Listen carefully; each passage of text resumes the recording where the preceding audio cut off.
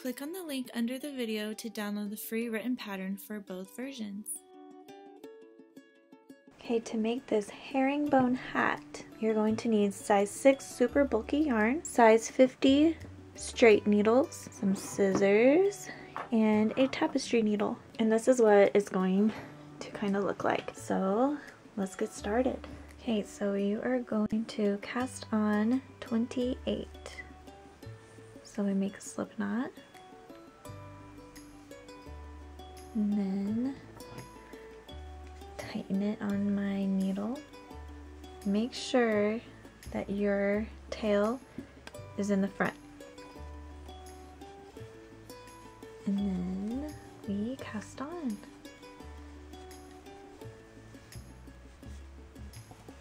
If you need more help on how to cast on, how to hold the yarn, and how to see it slower, click here on this video.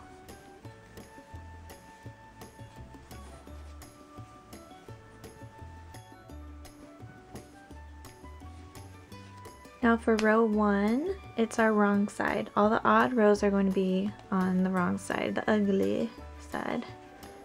So what we're going to do is we purl 2 together. So we go from the back to the front on our first 2 stitches.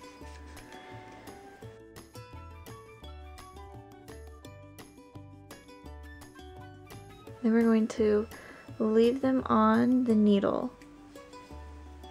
And then we purl our first stitch. And then we slide those off. And then you just keep doing that. So we purl 2 together.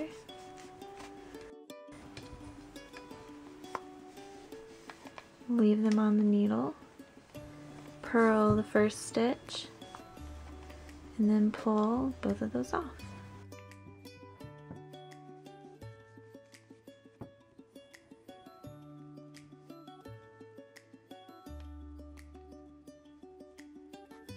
We do this all the way to the end of the row.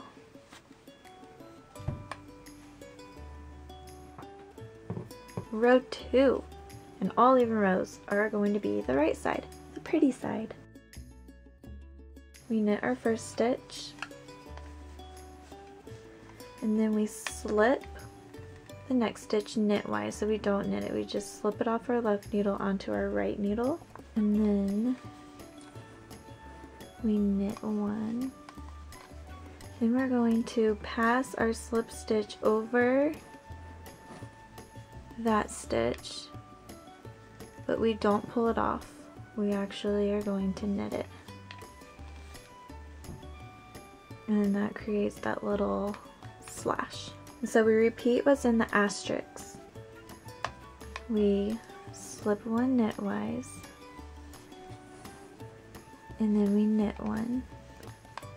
We bring our pass slip stitch over, back on our right needle, bring your yarn around and knit it off. Slip, knit.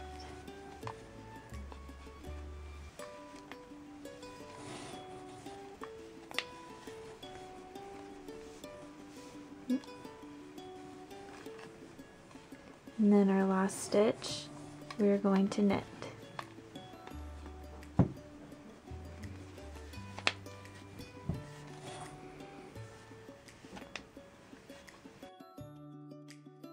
Let's do it one more time. We slip, we knit, we grab our slip stitch, pass it over, put it back, bring our yarn around to knit. And that's how we do row 2. Repeat rows 1 and 2, and you're going to end on row 13. Now for our decrease row, row 14, we are going to knit 2 together all the way to the end of the row. Knit those 2 together.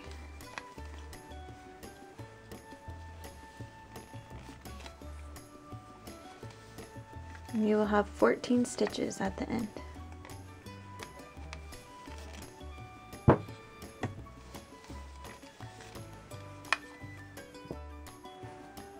Okay, after you've done that, so we are going to need to have a long enough strand to sew these ends together and to go through all of these stitches. So kind of how I figure out how much is from there, because then that's going to tighten, so you know that that's going to be more, and that'll be enough to weave in the ends. And then when you're going to sew the sides, I would do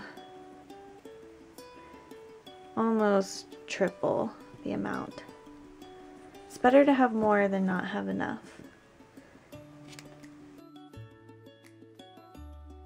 What we're going to do first, this might seem scary, but we're just going to slide all these stitches off. And then with your yarn, you're going to go through all of them.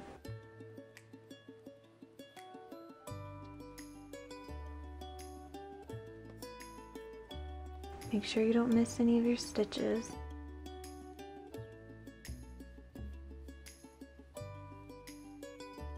Okay, so it looks like that, and we're going to tighten it. Now we can sew the sides together. So this is how I like to sew my ends together, and you can't even tell that there's a seam. So I look for, maybe we should start here, I look for the bar that goes back and forth. You're gonna go through that.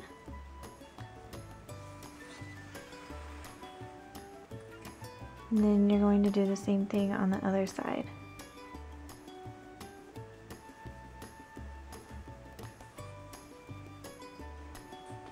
And then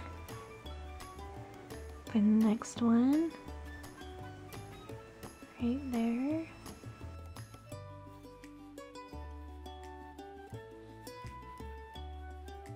And then this one.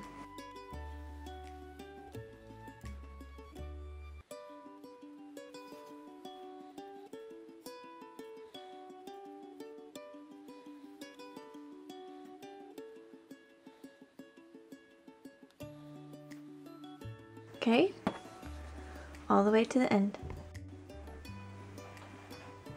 Okay, so this is what mine looks like. And then you're just going to want to weave your ends.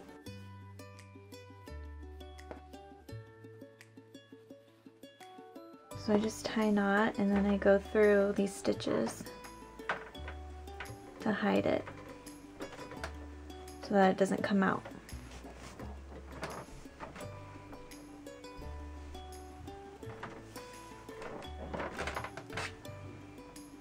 Okay.